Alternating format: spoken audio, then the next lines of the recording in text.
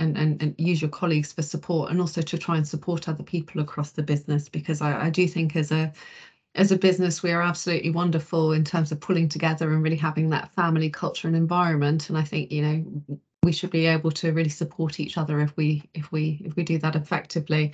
So we've asked David to come along.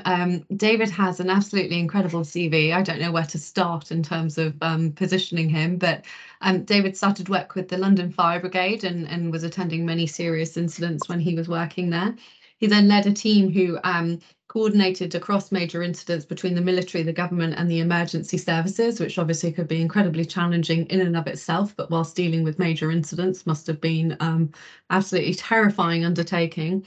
And he was also the lead officer in the July terror bomb attacks that we had, and supported a lot of colleagues going through the inquests around those incidents. And then he moved into an even more high-pressured industry, into the civil nuclear industry, and largely did a lot of work on preparing and emergency response there. So he has a particular passion for mental health, but as you can see, he's also got a lot of experience dealing with incidents and issues where mental health could be a real challenge. So I'm really looking forward to hearing from you, David. I'll hand over to you, and just thank you so much for everyone who came today. Lovely, thank you very much. Thank you very much, Claire. Welcome everyone to this session. I've got about our well-being and actually little changes that we can make to make improvements to our life, and hopefully they'll be sort of well established as well. As Claire's introduction, basically London Fire Brigade for 31 and a bit years, went to many different incidents, and in terms of those incidents, seeing how I responded to them, how my teams responded to them, all the way up as I sort of went up through the ranks from working at sort of fire stations like in the middle of London at Deptford, Peckham, New Cross, that sort of area where I grew up, seeing how people respond to things, seeing actually sometimes that some people respond to a really big incident in one way, whilst at the same incident some people respond in a slightly different way. And that was sort of, I didn't really notice it at the time, but subsequently doing some work around the 7th July bombing inquest. We had those 3 bombs in 2005 within the underground system in London, and a bus bomb as well. I was working with quite a few teams, some people that have been to the incidents, and others that were just reading about the events, some of the legal services, some of the professional services. And what I saw in there is that some people were almost embedding, creating images and embedding it in their heads, which was having quite a profound impact on them. And that sort of sparked my interest in how people respond to things. I'd previously completed a master's in criminology, and that was a lot about how people think about things, how people respond to events as well. That was my fire brigade career.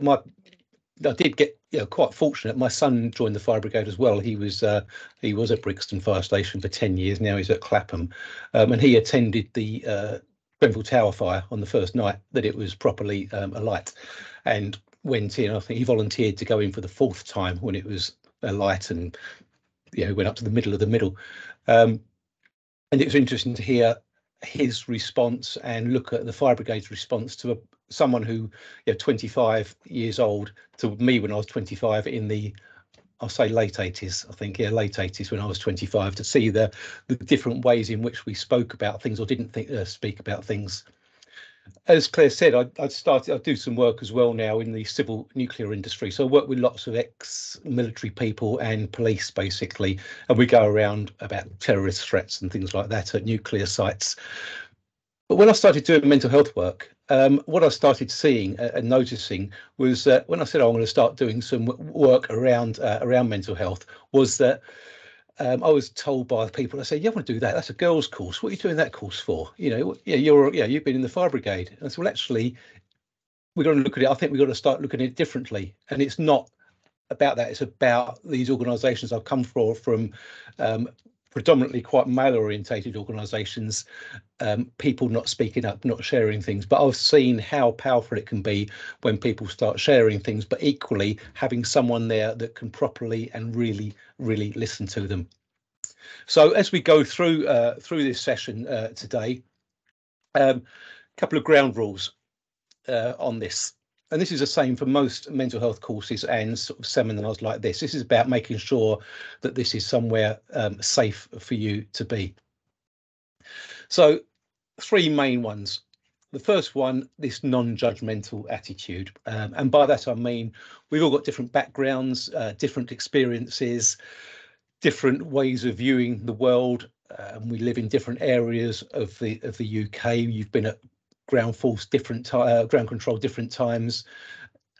You've got different experiences, and our views, our prism by which we view life can be quite different. So if anybody's sharing anything on either by speaking or on the chat, we're making sure that all the way through it we're respecting their views.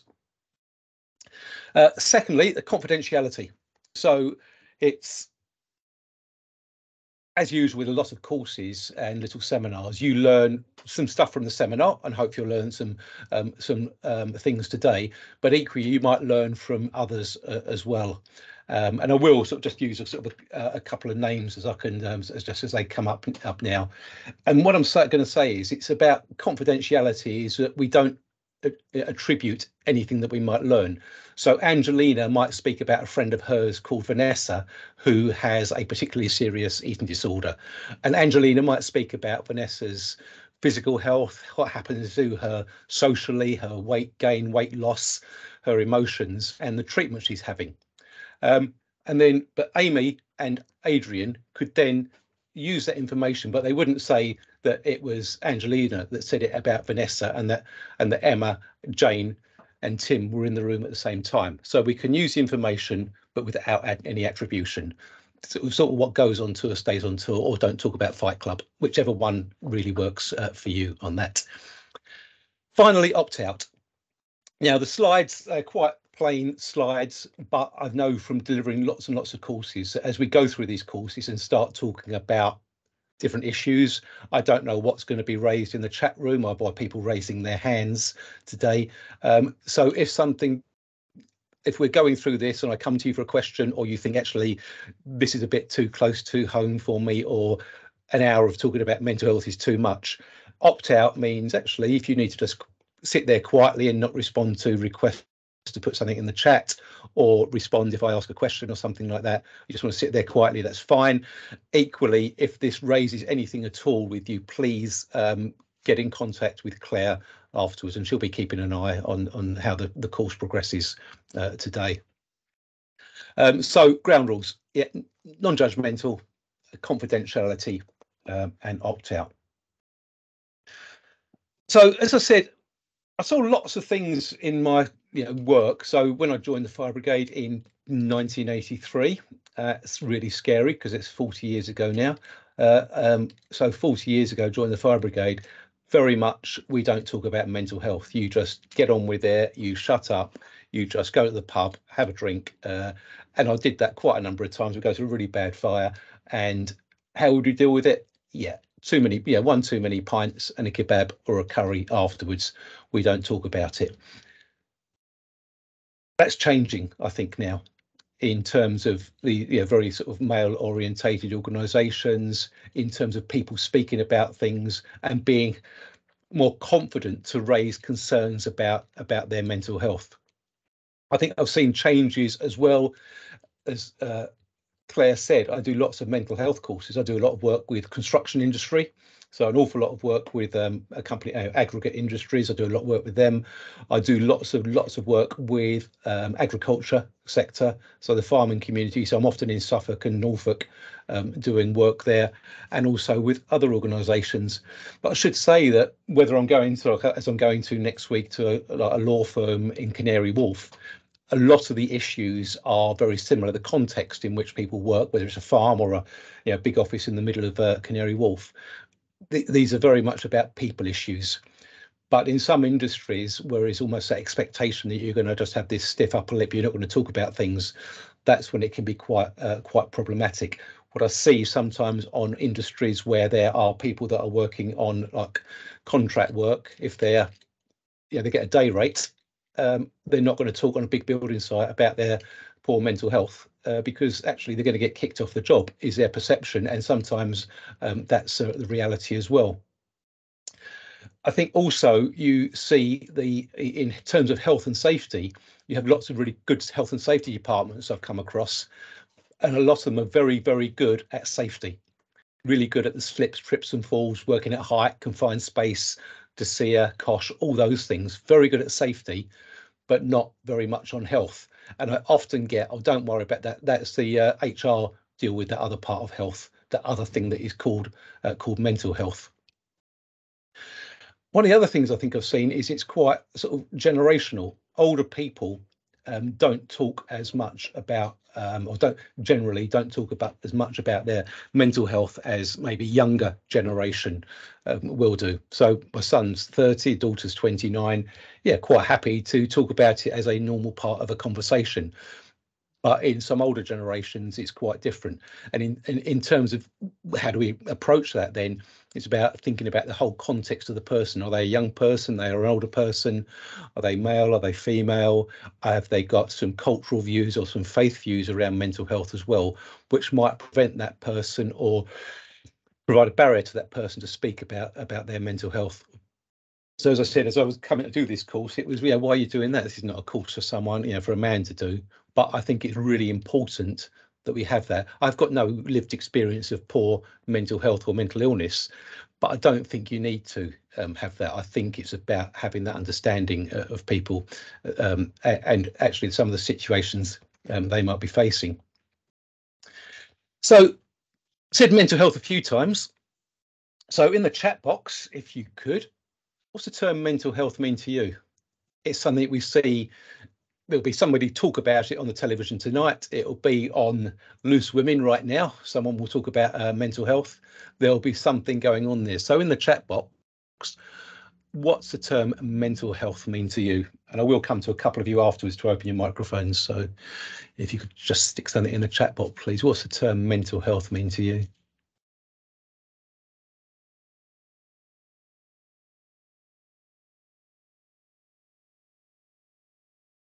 Yep, everyone has mental health. Yep, state of mind. Yeah, I think as Jez says, that hidden side of what's happened, what's going on, that well-being.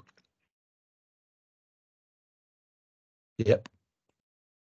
Good place, that cognitive functioning, how we're thinking, the health of your mind and soul, absolutely, yeah. So I'm not going to read all of those out, just come to a couple of people. Let's come to Tim Wilson first of all. Tim, the term mental health for you. If you could unmute, please, Tim. Thanks. Yeah, it's the place that the person's in their brain, what they're thinking, how they perceive that other people see them, how they perceive that themselves to be.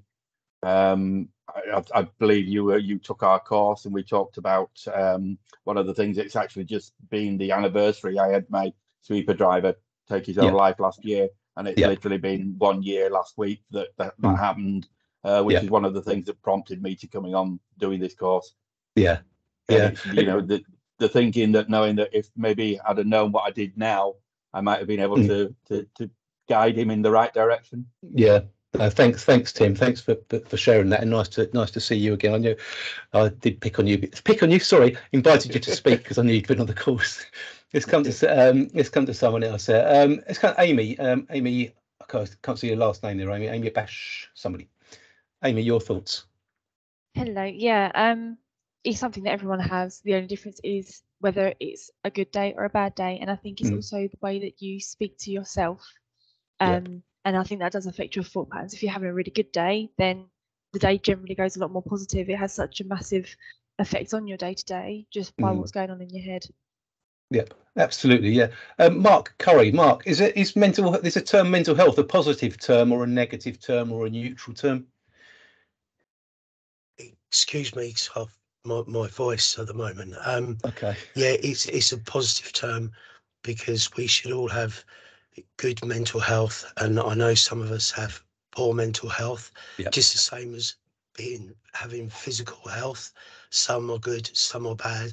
Yeah. So yeah, for me, it's about opening your mind, having those discussions, and having those focus points to improve. And by talking, we can improve. Lovely. Thanks very much, Mark. And Hannah, mental health, you think it's seen as a positive, negative or neutral term? For me, mental health is neutral because I think Right. it can be good or bad. Yep. So I think that's more the sort of, everybody has mental health.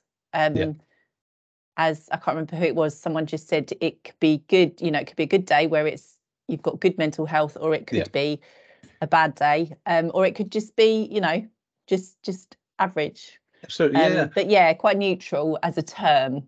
Yeah, I think it's moving slightly towards that.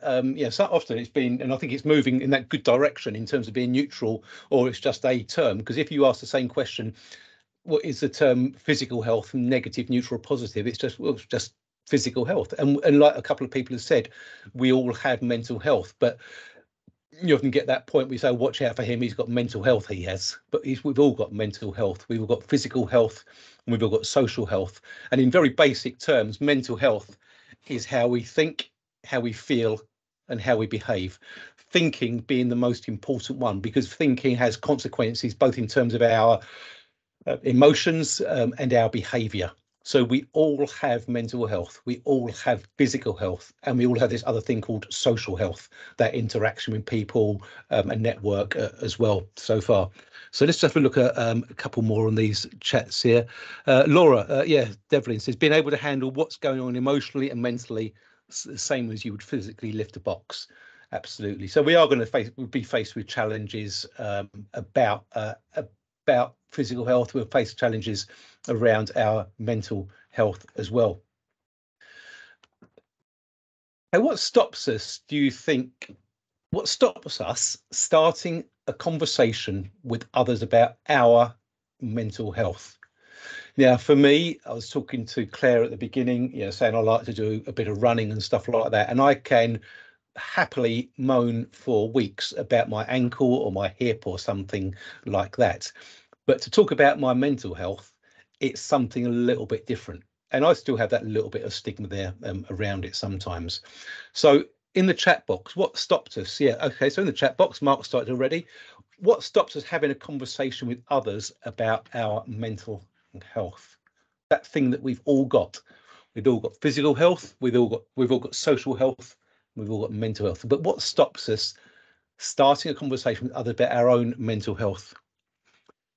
Yeah, so as Tim's put down there, that pride, the judgment, the stigma around it, because although I asked that question, is mental health a positive or negative term or neutral, there's still that stigma around it. Being perceived as being weak from Maddie, absolutely, yeah. The judgment, perception have changed, people see you differently. Yeah, and it's that the word differently has come up quite a few times in there, judgment and difficult and stigma. And as Laura Devlin said, it's harder to show externally. So when I do some of my courses, I say actually physical health is much easier to do. A physical first aider, if you see someone with their leg that's snapped, the leg's snapped, it's all deformed, they're shouting and screaming, and that's really easy to understand what's happened to that person. That invisibility of mental health can be quite scary for some people. So Jane, is something that's private, not like physical health, that people can more readily see for themselves. You have to be prepared to share. And Shelley said you don't want to be seen a burden on that side as well. Jane, can you unmute, please? So can you just go a little bit more on your one about what stops us starting a conversation? Yeah, so I mean, from my point of view, I think once you start sharing, then it's a little bit like an onion, isn't it? You have to agree with yourself how much you want to share. Yep. And you have to work out, how much the other person wants to hear about what you want to share and how capable they are of coping with it as well. So it's a little bit of a judgment call, isn't it? But I've only been here 2 days, David, and I'm quite, willing to share with people. So Okay, that's great. That's great. So welcome to Ground Control. And I think I would imagine if I'd gone to an organisation that would be doing mental health and wellbeing in the first couple of days, I'd be very, very pleased that you can see that's happening. I'll do some courses for a local drama college near me, and they just do, for the kids that are coming in from abroad, they just started doing some mental health and wellbeing stuff because they thought that would be a great thing to do. They really wanted to do it. But what that's done is transferred into more pupils and more parents who are sending their children across the world to come to this drama school in Sidcup, that actually, yeah, we're going to look after our children. So there's that business benefit as well there, about doing that side of it. I've done that. Oh, I've got so many participants here. Sorry, I'm just looking at how many participants. I can't see everyone on the screen at the moment, on that side of it. Okay, so we've got a whole thing about stigma there, and about what people are going to think of me. Am I going to be judged? Am I going to be seen as weak? What will people's views of me? Are they going to exclude me? I'll be socially excluded. That burden and pride comes up a couple of times. As Mark says, self-disclosure is always a good starting point. Little snippets about how you feel. Yeah, it doesn't have to be the whole thing about someone says, "How are you?" and they tell you their whole life and then bring out sort of charts and medical reports. It's not like that. It's just about having those other ones. And as Heather's put down there, is it jumping on the bandwagon? I suppose you might see in some parts people think, oh, okay, I want to use that as an excuse for mental health. But I think often it's been quite suppressed in terms of talking about it. So that's why more things like this, we're delivering many more courses like this across different organisations. So is this similar as well then, this question? So slight change. What stops us starting a conversation with others about their mental health? So what stops us? So you've all recognised like what stops us having a conversation about our own mental health. What about the other way around? What stops us starting that conversation with others about their mental health?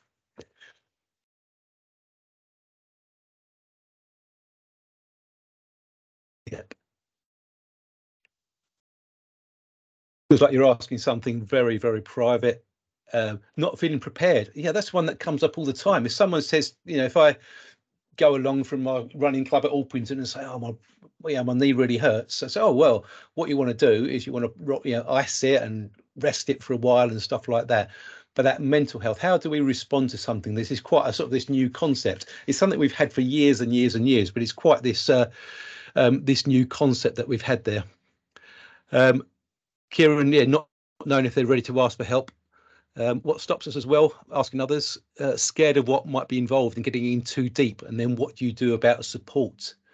Well, I know that within, and we'll come on to this as one of the final slides about there is lots of support within your organisation. There's lots of ways to signpost. There's external things as well that you can go for.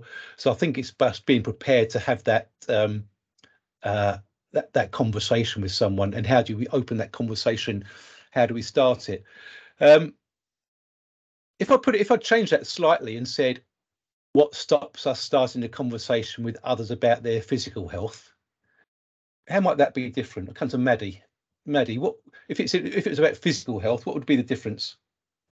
Hello. I think that with physical health, like you said earlier, people feel a lot more prepared to answer the question. So we've all been brought up talking about physical health. Oh, Gran's got a sore knee, so she can't go on a walk. Or, oh, I've hurt my leg at school today and I went to the nurse's office and she took a look at it and she gave me an ice pack. And people have always been exposed to that. So it's we know where to refer someone. Oh, have you been to the doctor? Oh, you should probably call A&E. Have you called 999? That's really serious. They can help you. And we have all of the answers. So it takes away the fear of asking the question. And also it's just been normalised since day one. Whereas we don't necessarily have that for mental health. Someone comes to you and they go, well, yeah, thank you for asking. I actually feel really suicidal today. And you go, okay, I don't know. How can I help you? I don't want to say the wrong thing. I don't want to make it worse. I don't know who to refer you to. And now I just feel like I've made the situation 10 times worse, so I won't ask. Absolutely. Yeah. And that's a difficulty. So you're confronted with this thing that you see something different in someone. You think, I might approach them, but what if I say the wrong thing? Or what if I say the right thing? actually, I don't know, so I won't say anything at all, which is probably the most dangerous thing, because if you're going to, you might say the wrong thing, but at least you started a conversation there. Sandra Batram, you've put down there, yeah, nothing. I'm more than happy to sit down and talk with someone. Would you like to open your mic and... Hello. Hiya. Yeah. Well, if someone feels suicidal, yeah, you would still say call 999, speak to your doctor, ring 101 option 2 for the mental health crisis line. Or if you've, I mean, surely you'd think there was something a bit off for you to ask about their mental health. You wouldn't just stand at the coffee machine and go, hi, how's your mental health today? That's not something you would do. You'd clearly think there was something a little bit off. And it's like always that ask twice, like, how are you? And if they go fine, and then you go, how are you really? Like we've seen with the celebrities that have taken their own lives and that, they've seen really chirpy, and you're like, oh, I can't believe they've like taken their own life, like Robin Williams, and that is such a fun, like comical guy. You get to know people, and you get to know if there are things that are slightly wrong. Yeah. But unless someone says, oh, I'm feeling suicidal, and you go, come on then, I'll walk you to the nearest bridge that goes over the motorway, you're not going to say something wrong. Absolutely, yeah. And I think that's the whole thing. And about one of the words you used there, we talked about sort of that judgment. If we approach someone and we say, what's wrong with you? We've already got it in our heads that there's something wrong. There's an error or there's a failure or something. So we might use terms instead, like what's happened, what's been happening with you. Yeah, rather than something triggered you. It might be one of their triggers. That's exactly. Mental health so we'll ask sort of what's happened there. Kieran Bedwell. Kieran, your thoughts on this one? Yeah, I think it's knowing that they're ready. They may be in a place where they're just not quite ready to talk about it, and that's necessary, just letting them know that you are there. Yeah. When they are, kind of thing. Absolutely, yeah, and that can make a real difference to people. And I've spoken to so many people that say, and it doesn't have to be a huge intervention that you take, and it's not about sending them to an employee assistance program or to HR or to the doctors or anything. Just someone acknowledging that they're that their pain or suffering is recognised by someone else, and just say, yeah, it must be really tough. That sounds awful. It must be so difficult. That is often enough for some people to say, actually, yeah, thanks for that, and I feel better already, because you've at least acknowledged it. You're not doing anything about the situation, but you've acknowledged it. Let's move on a little bit now there. So that right at the beginning of the course, we talked about and some of the things that you put in the chat about stigma and discrimination. So stigma is that value or belief that we have about something. In the case we're talking about now is about mental health. So what is that stigma, that sign that we put that stands up in front of us when we talk about the term mental health, or someone who's been diagnosed with schizophrenia, and we think, oh, that's Dr. Jekyll, Mr. Hyde, that is good cop, bad cop. They're going to be nice one moment and then they're going to be dangerous the next. Lots of misinformation, lack of knowledge, leading to that stigma and that invisibility as well. We can see that broken leg is easy, but not being able to see what's happening inside someone's head can make it a little bit where we get to that point of being judgmental. And the stigma is one thing about our values and beliefs, and then the discrimination is the behaviours associated with it. And that can come down to language as well. So about, I've already said about, OK, if you start saying things like, what's wrong with you? We've almost come from that position of we've labelled it already as an error or a problem. But actually, it's just something that's happened to the person, and things happen to all of us. I'm not going to ask you to disclose anything, but things happen and we respond in different ways at different times, depending on where we are in our life, how our physical health is, how our social health is, how our mental health is. But sometimes that discrimination might extend to treating people differently in the workplace, or even when we said about what stops us starting a conversation about our own mental health. Is actually people are going to think differently of me. So my behaviour or the way in which I'm going to express myself is I'm going to hide things. I'm not going to be able to talk about it, almost like self-stigmatizing. And then you think about language in the workplace. So as a rhetorical question, what would happen within ground control if you used sexist, racist, misogynistic or homophobic language? I would imagine that there'll line managers and others would like try to, and colleagues as well, would challenge that immediately, and it might even lead to some sort of dismissal. But when we hear people saying things like he's just a bit of a nutter, a bit crazy, just lost the plot, a bit of a drama queen, we start using those terms. And for that person that's really struggling, might think, actually, this is a sort of a term that is not really particularly helpful for me. And I'm quite far away from sort of being sort of the morality police or the language police, but I think it's just about thinking about, okay, what language do we use sometimes in the workplace that might be a bit discriminatory in terms of someone's mental health, because a sexist, racist, misogynistic, homophobic language wouldn't be tolerated. And I think it's just about not saying to stop having sort of talking to someone in language that they accept, but equally just thinking about your language a little bit there. And equally, the person themselves might use the language, just say, oh yeah, I'm just taking some happy pills at the moment, I just need to pull my socks up. Don't worry about me, I just need to pull my socks up, because I don't want to say they're struggling, to say, yeah, it's just a little bit going on now. But I think it's those things that we spoke about earlier about making sure that they're ready to talk at that time. And as Kieran said, just be there for them and be able to listen to them later on. So talking about the listening side, how might we listen more effectively to someone? What sort of things can we do? I see lots of campaigns, and I think you will as well, around it's good to talk, open up, start talking. I've even done stuff with big television companies who had their adverts on about it's good to talk, but I know that in those organisations they don't talk about their mental health. So it's great to talk, but very importantly, it's about that listening. So what sort of things do you think? Okay, so Tim's got that eye contact. Absolutely, yeah. Looking at that appropriate eye contact with someone. Ask questions and then shut up. Jez, absolutely spot on. That's really good. That just being quiet. And sometimes we think, actually, if it goes quiet, we've got to fill that void of quietness with some words. But silence is really effective. Just allows that person to think about what they might say next, and it allows you to think about what question I might ask. Paula says, yeah, give full attention. Amy, really important about planning how you're going to talk to someone, about making time, cancelling meetings or postponing stuff, finding somewhere safe to go to. And Sandra there about repeating things back. Yeah, I think it's that. Summarising, we don't necessarily repeat back word for word, because that shows we can understand, we can copy and say exactly the same back to them, but maybe summarise or paraphrase what they've said, which really says it to them that actually, yeah, you are really listening. Charlotte has got a thumbs up on this one. Ask them whether they want us to provide solutions or just listen. That's a really important one. So that one there, approach someone with the intention of understanding what's happening, not with the intention of fixing things.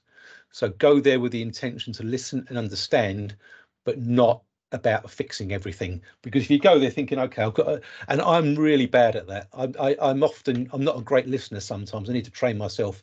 I wait to speak. Once that person breathes in, then I'm in there and I'm thinking, okay, what you need to do is that. Think about, have you thought about doing this? Try this. Here's this number. Do it now. And I'm very much like that. But I think that comes from my previous work in trying to sort of respond to areas as well there. So this comfortable eye contact. Claire, what are some of the things that are standing out for you on this chat at the moment? Claire Grant.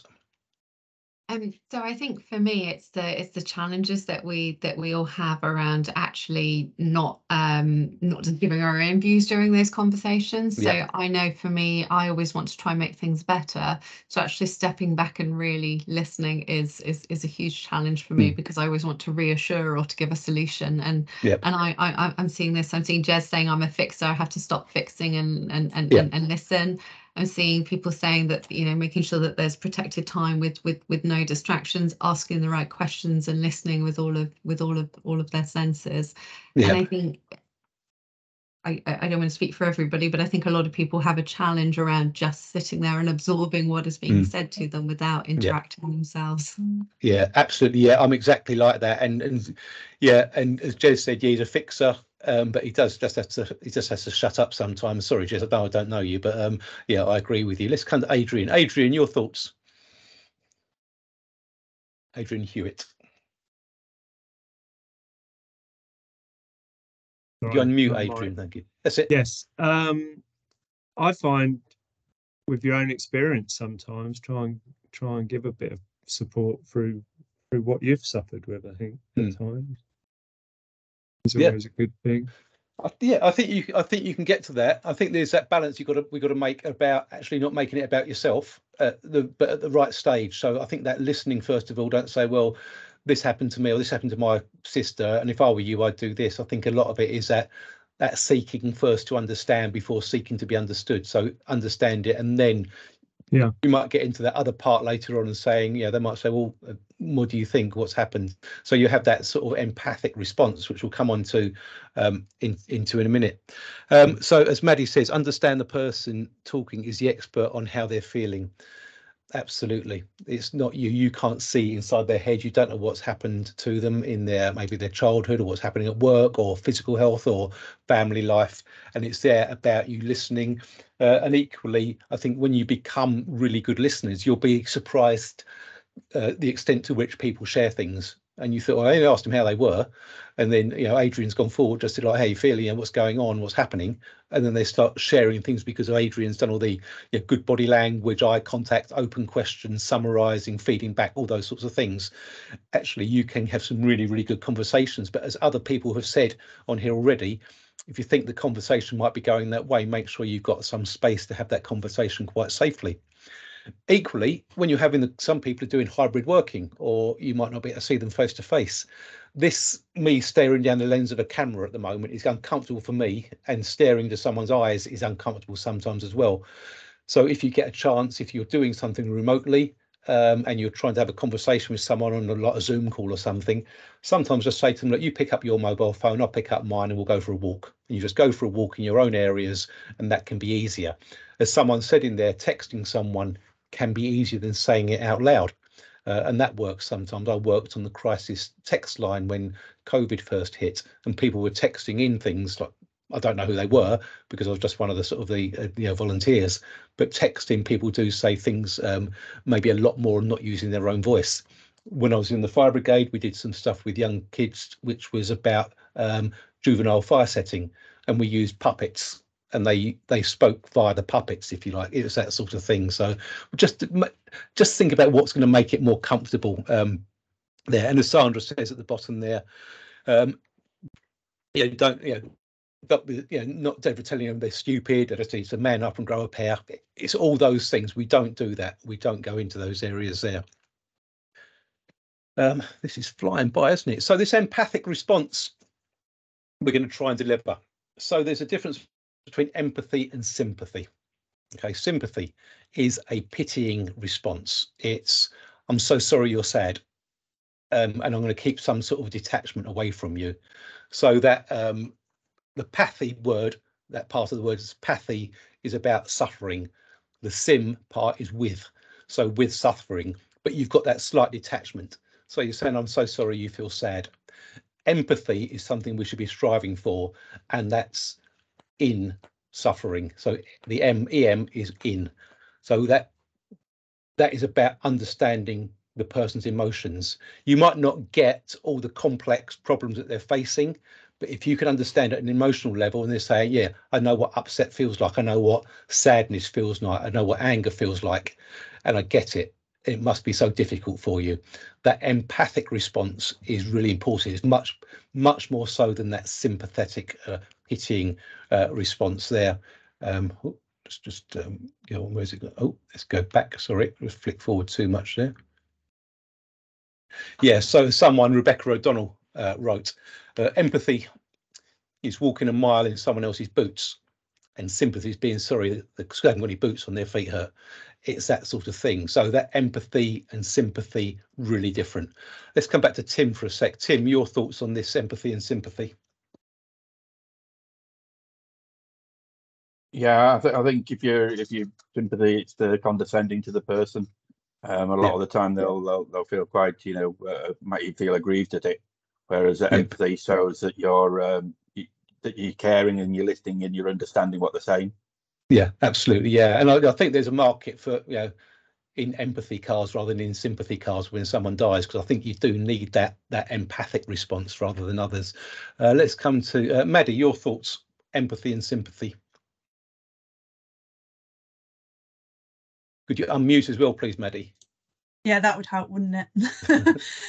I think empathy is like sitting with the person and their feelings and being there if they need you. Whereas, like you said, sympathy is quite a distance, isn't it? Yeah. It's like saying, "Oh, that's really sad for you.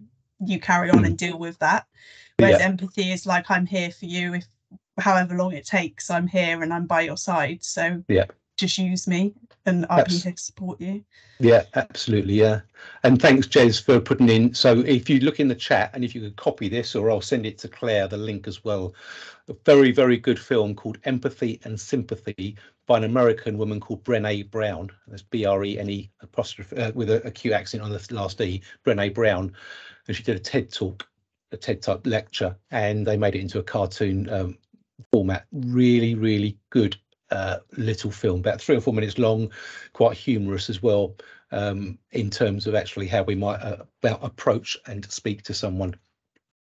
So yep, absolutely, yep, used it in training. Yeah, we used so I've done I think one course at ground control, and I certainly used it there. I use it on every single course that I do. So that empathic response. Okay, someone's got their mic open. Who's that? I can't see. Who's laughing in the background? Okay, lovely. Okay, so let's just move on slightly then. So moving on about stress then. So is stress good for us? Is stress good for us? In the chat box, anybody at all? Is it good for us or bad for us?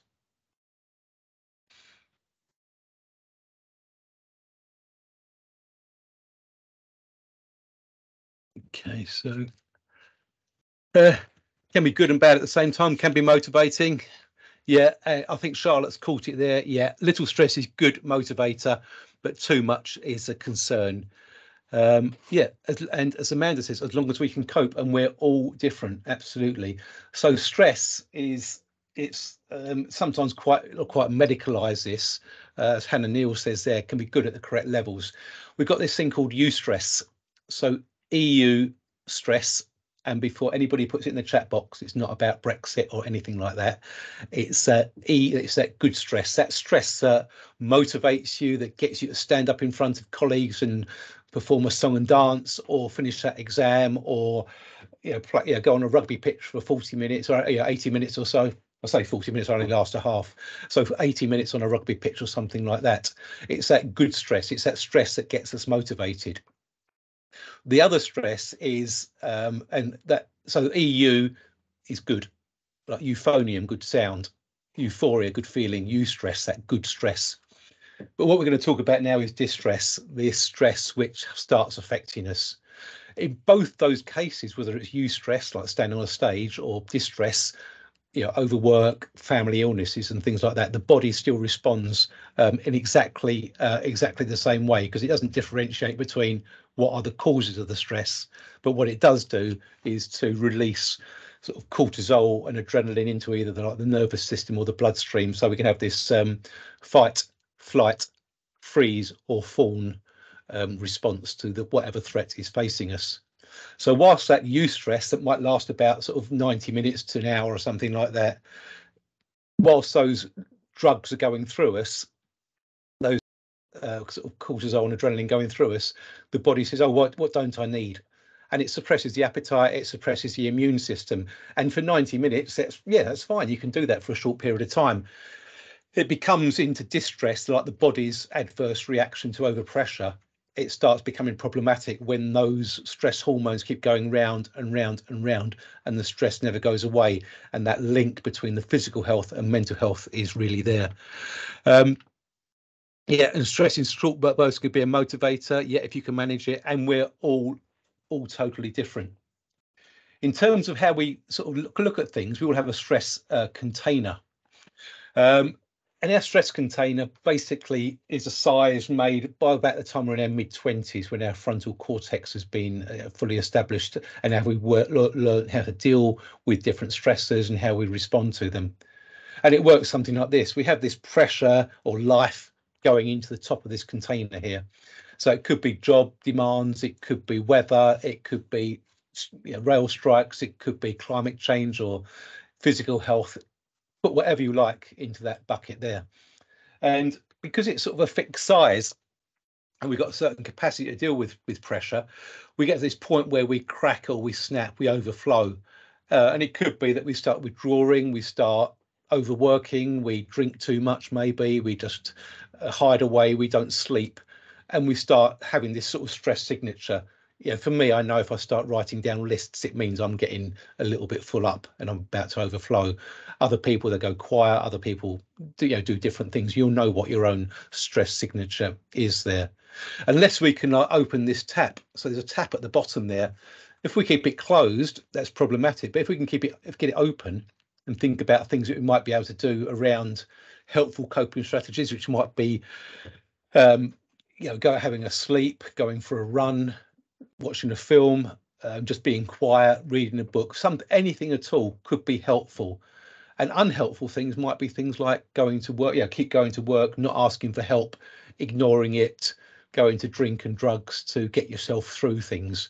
So we have these ways in which actually we recognise we're getting up to there with it, and what we're going to do, we're going to try and release it by saying to the boss, can we maybe change the deadline for this, or managing sleeping, those sorts of things that we can try and do to reduce that level within our own stress container. Let's come to a couple of people now. Let's come to Julia Incutina. Yeah, right. That's me, Julia. Yeah. Julia, your thoughts on the stress container and stress in general? Me, stress is I feel stressed when I get out of the comfort zone. So when things are changing, but for me, it's always some place for growth.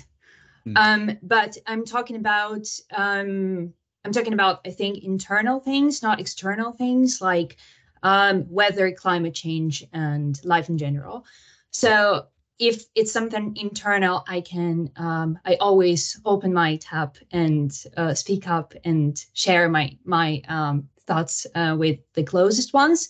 But with the pressure, outside pressure, obviously you can talk it through with someone, but this is something like weather and climate change. You can't really take control over it. So you just have to admit it and accept it. So that's about it. Absolutely. No, thank you. Yeah, and I think we just got to keep an eye on our our stress containers. And I know that ground control and Claire especially are looking at actually, what do we do about work-related stress? Because we can't do some things about what's happening in the family, but work-related stress certainly we can do. As I said, there's this clear link between stress and the body. And I won't go into all of these, you just got a bit of an image there, but on that bottom left, the immune system, where that's suppressed. So you get the immune system suppressed. So think about that time when you've been really pressured and stressed and everything. And I can think about it when I've been really busy, got competing different demands. And I know for me, I start getting a little sore throat or something like that. Or when I was younger, I used to get spots or hair. It's not probably not the right one to do the hair one with me, is it? But the throat hurting or something like that. And I'm not going to ask you to disclose what happens to you, but you'll all experience that sort of thing where you're feeling really, really rubbish and you've got so much pressure going on, and it starts then going into maybe those areas in which actually you start to have some physical reaction as well there. Just bring a couple of people in, just said they recognise that. So let's bring in I've got to bring in Charlotte Barrett because I want to hear about Hugh Concern. Is that someone that works for you, Charlotte? I know it's huge concern, but Charlotte, you're one about the immune system and actually how it affects us.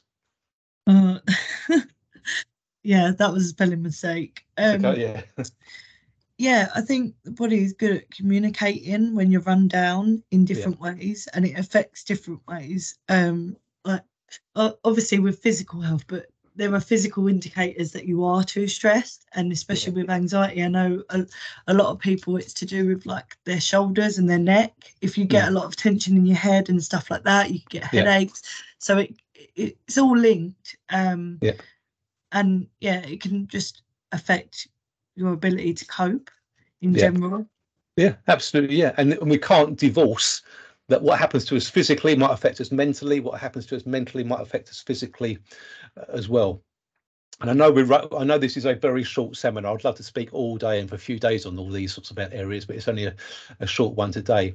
So about building resilience, we've spoken about that a little bit already in terms of that stress container. What can we do?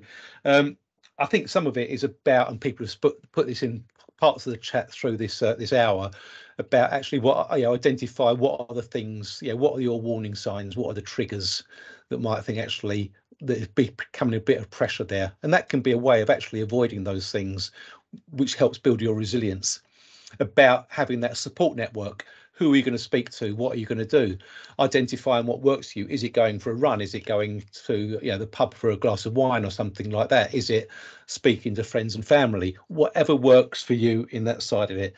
And then think about sleep. Sleep is so important. Getting that good night's sleep, like 7.5, 9 hours sleep a night if you can.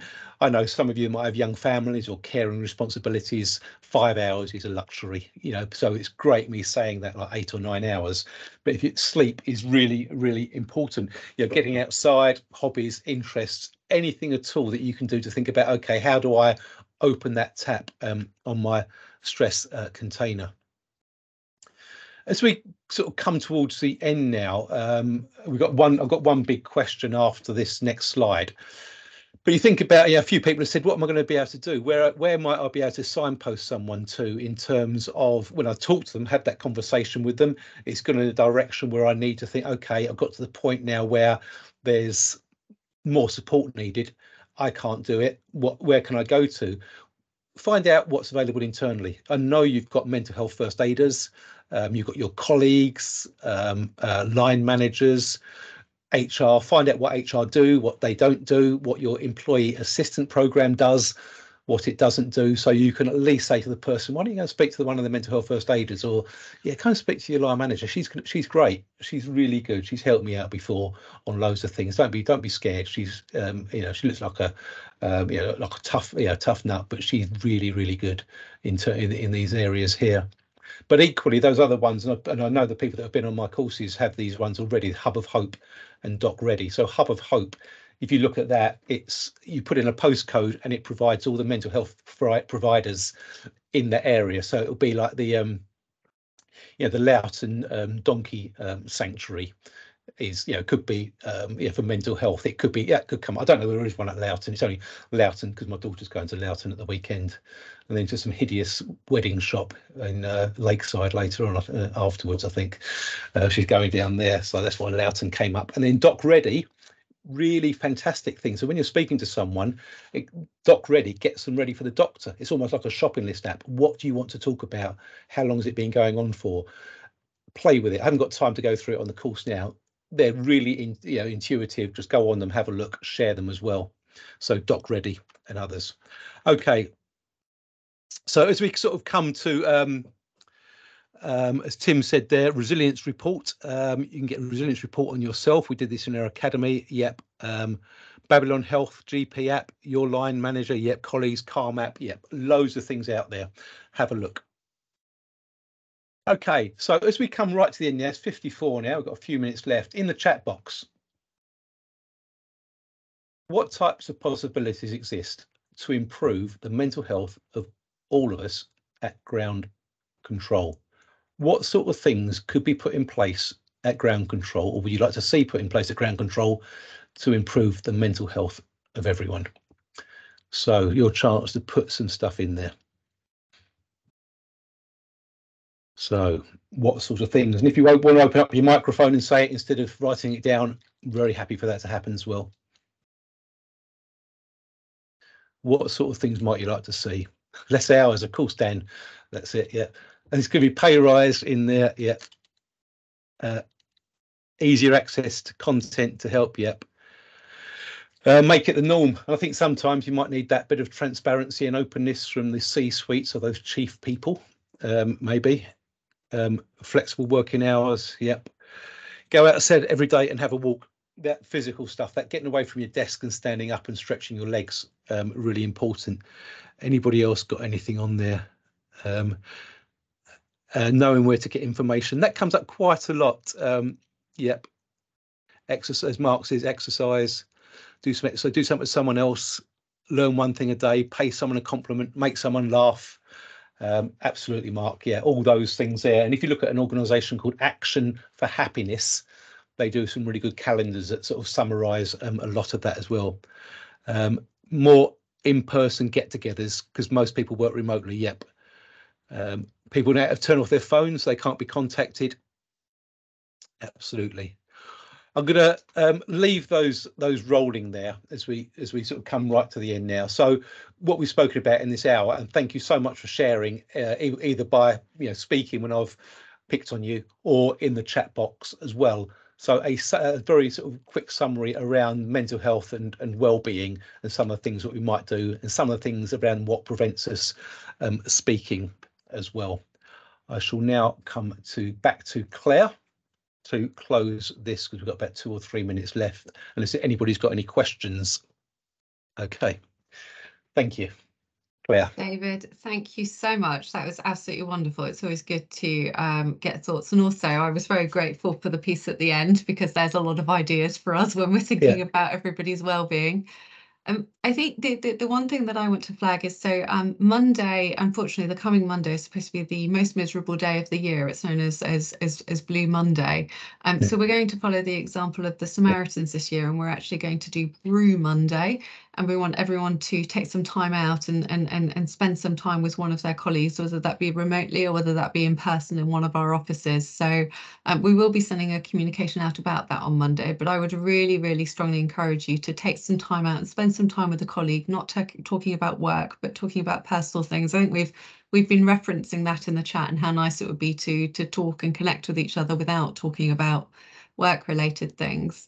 If anyone is in the Billericay office, I know that, as always, our wonderful Gary and the reception team have some fun activities planned as well. So I understand they're coming around with a tea trolley, and I have requested biscuits, because I think tea always needs to come with biscuits. So please do take that time. I know we all feel that we're incredibly busy, but this is mandated by Jason, so we have his full support. Take some time out, speak to some colleagues, and just make it a nice part of your day. And for those of you that came back wanting to diet after Christmas, put it aside, have a little bit of sugar and have some biscuits with it. But lovely. David, thank you ever so much. Really, really wonderful session, and I hope everybody enjoyed it as much as I did. Thank you. And Maddie, if you could, Martin, you got a quick question there, Maddie. Is it a quick one? Oh, it's not a question. I just thought I'd hijack the end of the call. Sorry, Claire. It's just something to think about as we're talking about mental health. I've had lots of conversations, weirdly and strangely, and news articles at the moment about the menopause. And I know it won't apply to us all, but I'm sure those who it doesn't apply to have people in their lives that it does apply to. So it's just keeping an extra eye on those people that are going through the menopause and all the changes that can bring and the impact that can have on people's mental health. And I think being able to open and have those conversations with people is really important. It might be someone who's never suffered before, who comes into that stage of their life, and it can be quite drastic, especially in terms of mental health. And I know there's an example in the news recently where a husband unfortunately lost his lifelong partner who'd never suffered previously, and that was due to the changes that came with the menopause. So I think when we're having those conversations and with those people around us, just to be aware of that and how we can offer support, and maybe myself and Claire can get some information out to people. Lovely, thank you very much. Yeah, thanks, Maddie. Thank you very much indeed. Claire, thank you so much for inviting me to come along for this quick session. Thanks for everyone. Tim, thank you. Great to see you looking so well, Tim. It's really nice to see you again there, and thanks for contributing. And so I'll sign off now then, Claire, and I'll be in contact with you separately. So thanks very much, everyone. Thank you, David. Thank you, everybody. Thank you. Thank you. Bye-bye. Thank you. Bye. Thank you. Thank you very much. Bye.